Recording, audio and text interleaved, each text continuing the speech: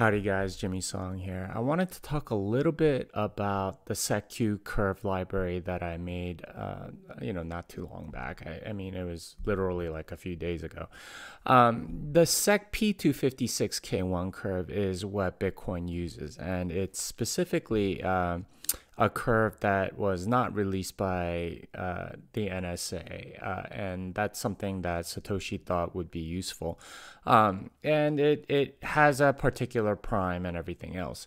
The curve that I implemented, the secq curve, is sort of the mirror curve of the secp curve.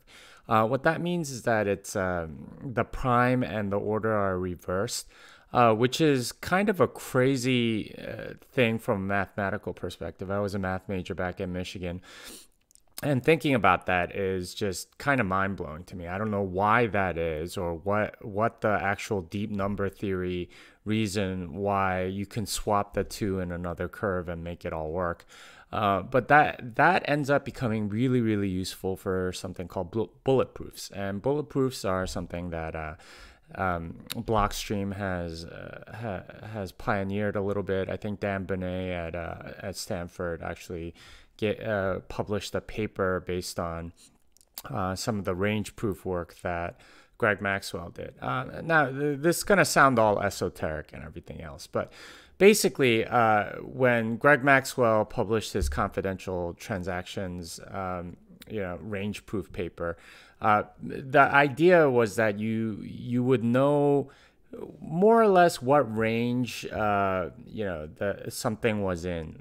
So, for example, if you want to know an amount on a particular transaction, you would know that it's somewhere between 0 and 32, but you don't know what number. Right, and to do that, you basically have 5 bits that represent the number 32, and you know they're all 0 or 1, but you don't know what the actual number is, and that's essentially the idea behind confidential transactions. This is how Monero works. They implement confidential transactions by utilizing range proofs. The thing about range proofs, though, is that to prove that each bit is a 0 or 1 is actually very expensive, and it ends up becoming many kilobytes. What Dan Benet did with that at Stanford was to reduce that to a very small proof.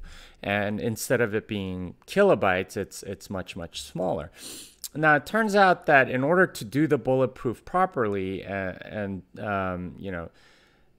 not utilize as much space, you need some mechanism to do a lot of math around the elliptic curve.